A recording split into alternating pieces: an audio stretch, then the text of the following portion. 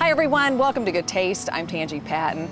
Raise a glass today to the late, great, legendary winemaker Robert Mondavi. Today is his birthday. If you're lucky enough to be in Napa today, you'll be raising a glass about 2 o'clock on the lawn of the beautiful winery there, along with his wife Margrit.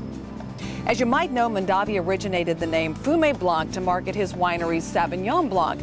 The name caught on, and the wine has been a huge success ever since. Have a glass and you'll see why. If you've never visited this beautiful winery, the next time you're in Napa, put it on your to-do list.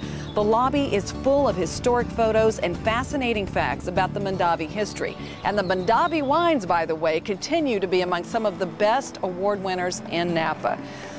So happy birthday, Robert Mondavi, a brilliant man whose entrepreneurship and leadership paved the way for the Napa we all know and love today.